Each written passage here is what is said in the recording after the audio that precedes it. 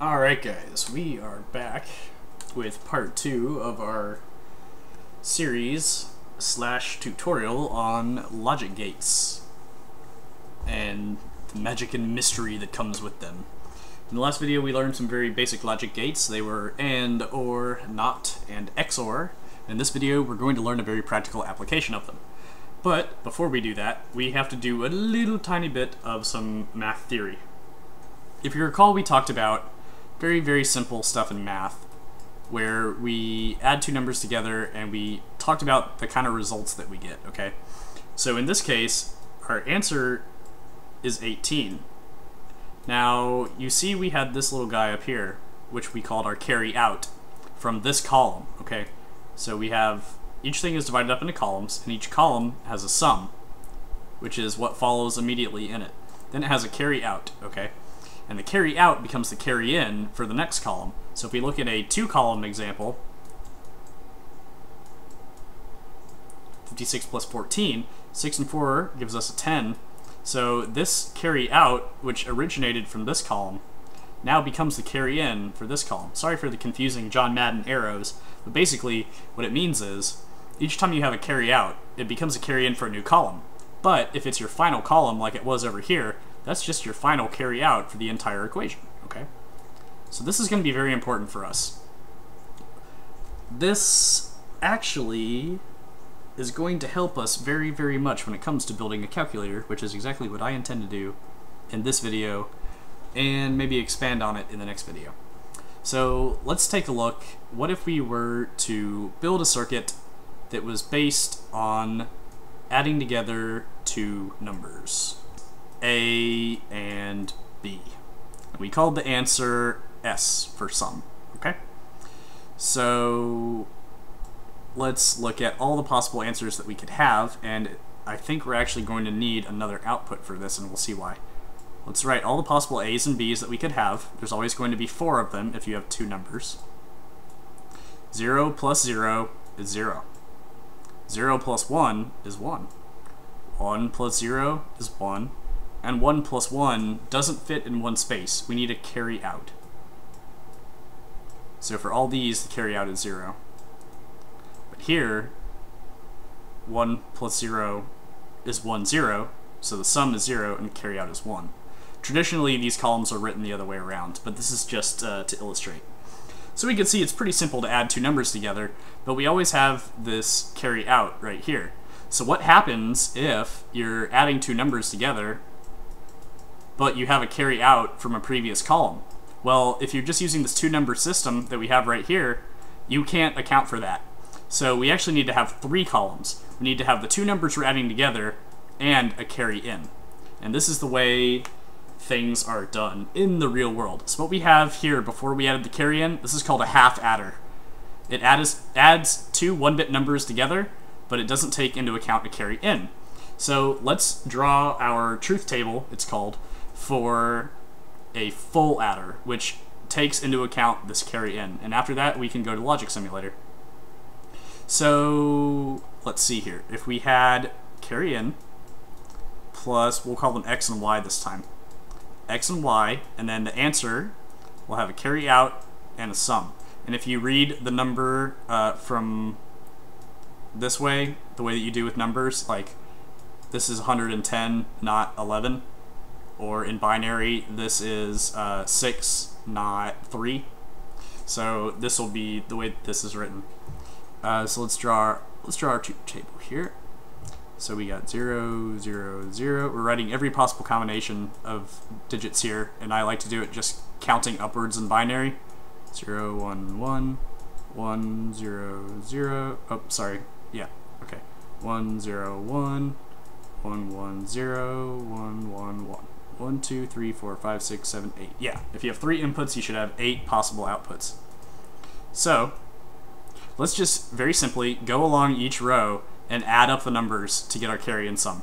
0 plus 0 plus 0, so our first one here, carry 0, sum 0. Next one, 0 plus 0 plus 1, sum is 1, carry is 0.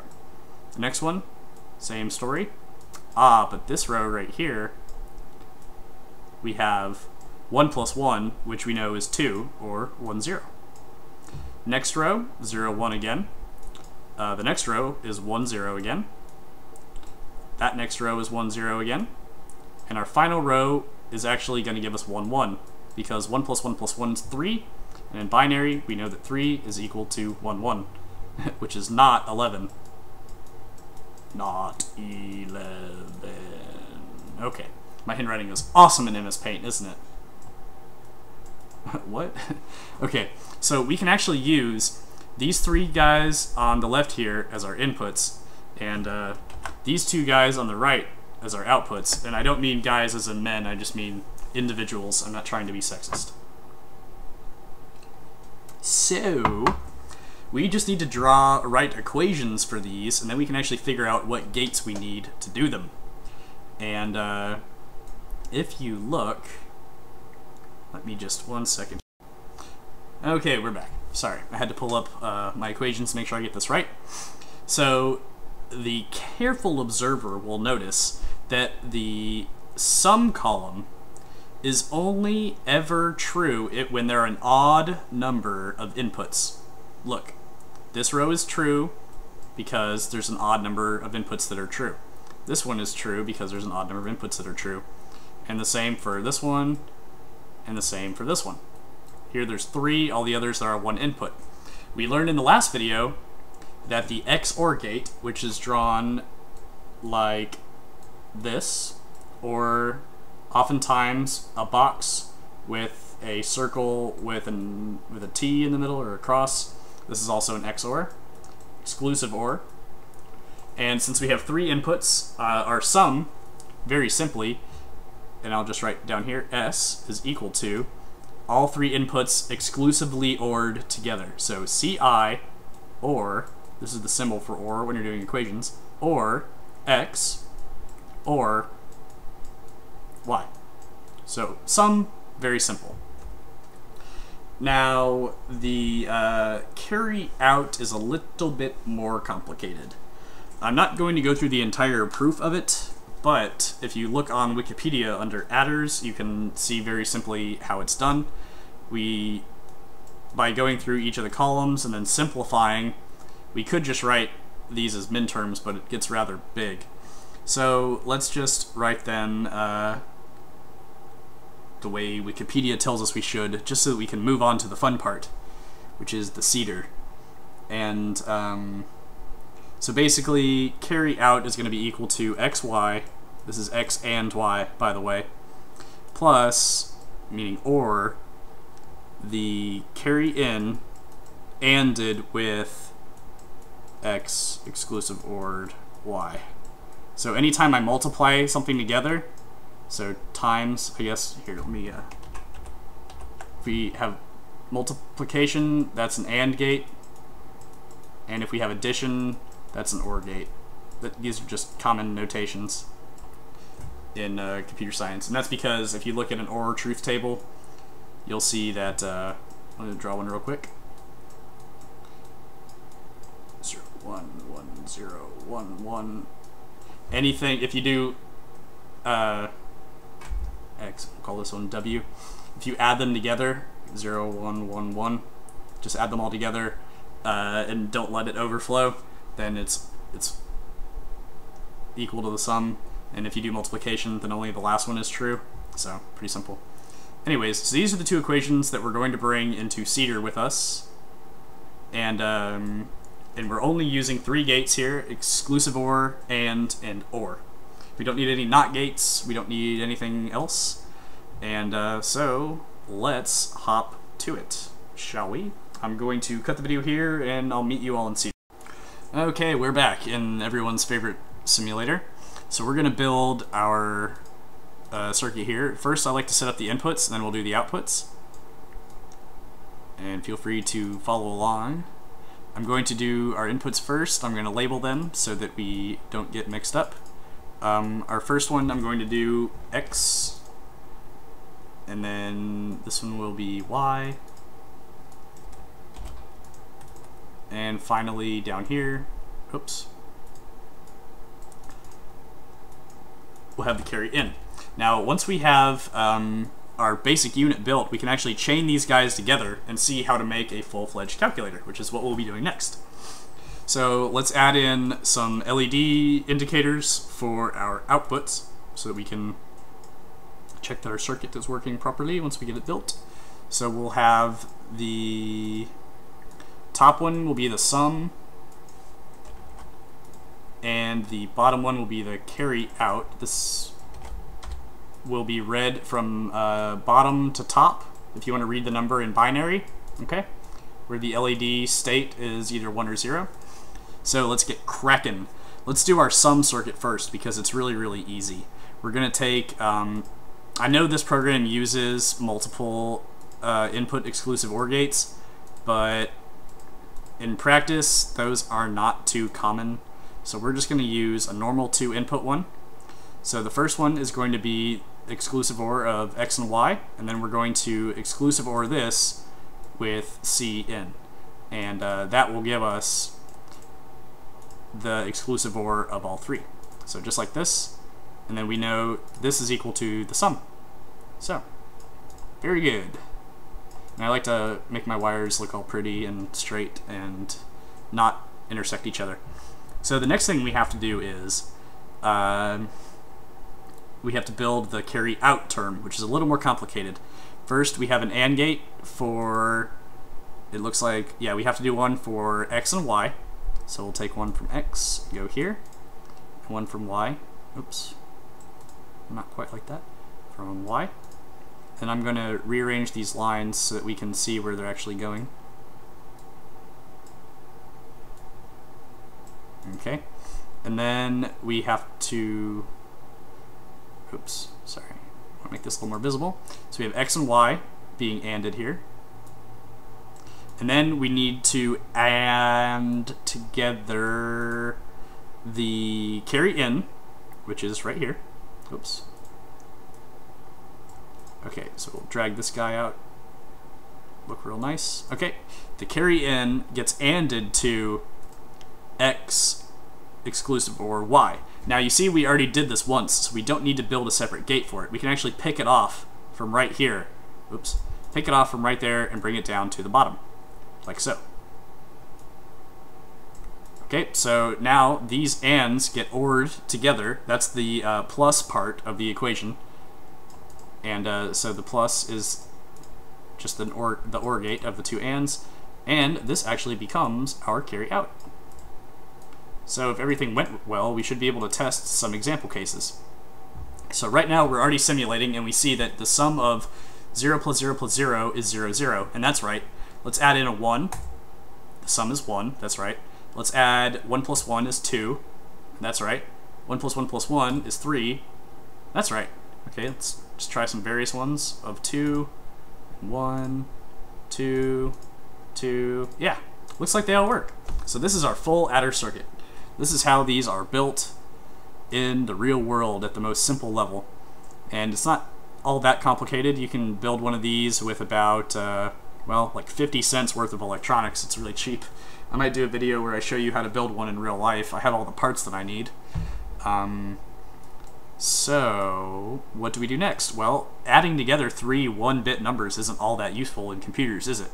What we would really need to do is make a copy of this, and like so, and add them together, where the carry out of one is the carry in of the next one. So we would delete this, pull it down to here, and I believe that's all we need to do for that. And then this would be the final carry out. So let's try that. I'm not sure how well it's going to work for us. Right now we have 0 in, a sum of 0. Let's do 1 plus 1. Yeah, that's not quite working. Oh wait, no, this is 2 plus 1. So that's 3. That's working. 2 plus 0 is 2. Let's do 1 plus 1. This is 2 plus 2, so that gives us 4. Plus 1 is 5, plus another 1 is 6, plus another 1 is 7. Yeah, so this is working. Now, if you're using Cedar, or if you're doing these by hand, there's a really, really great feature in this where you can actually go to add and compare, number 6, and there's a full adder chip, like here. You see we have our 2 inputs, X and Y, our sum, carry out, and carry in. Now, if you want to make a very, very large calculator, all you have to do is drag a whole bunch of these in and connect them properly. So let's make a 4-bit adder, oops, which we have, and we'll need some inputs and outputs. So we'll have quite a few. We'll need 2 inputs for each gate, and then actually 3 inputs for the first one because of our carry in.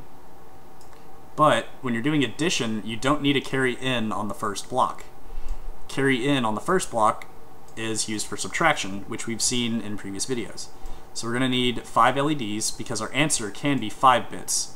Your answer when you're doing addition can always be 1 bit more than what you have as far as number of inputs goes. So we'll just hook up all of our X's and Y's.